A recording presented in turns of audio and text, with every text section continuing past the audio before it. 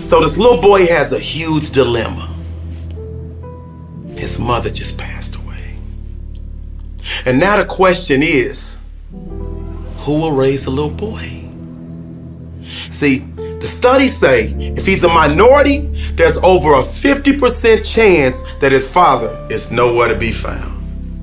So that leaves grandma, auntie, uncle, or in a lot of cases, he would have to go into foster care. See, I was one of the lucky ones because that little boy was me.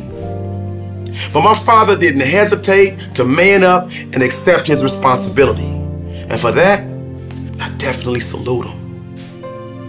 But the studies say that for those that look like me, and even for over 25% of those that don't, there is no daddy. And thus that leaves a huge void in the lives of so many people. So every year when Father's Day rolls around, this opens up painful wounds and painful scars for so many. Lock in with me, because over the years, I've learned that the power of forgiveness is liberating and can transform anger and hurt into healing and peace. Forgiveness can help you overcome feelings of depression, anxiety, and rage, as well as personal and relational conflicts. But it's all about you making a conscious decision to forgive.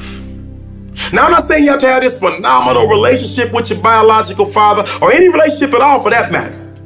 But I am saying that in most cases, for you to open up opportunities for growth, it will require you to internally forgive him. Now, whether you decide to reach out to him or not, that's totally your decision. I'm just planting the seed, and that's all up to you.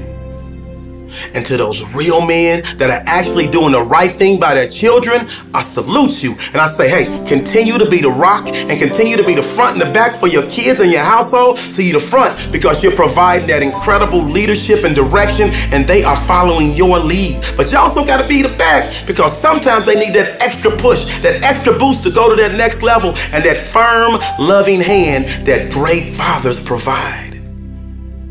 And now, for those men/boys, you know who you are. I challenge you to get your stuff together. I challenge you to accept responsibility because your absence is leaving a huge void in your child's life, and that's very difficult to overcome. So you think it's all about you, but it's not about you. It's about them. So I need you to man up, stop running, get your stuff together, and do the right thing by your children. And in closing, for those of you that have those irreconcilable differences with your biological father, and you're not in a place, not in the middle space quite yet to forgive them, I implore you to not let the pain and the scars associated with your father be the reason you don't go to the next level. Don't allow them to be the reason that you don't achieve. And please don't allow them to be the reason why you don't become the best version of yourself.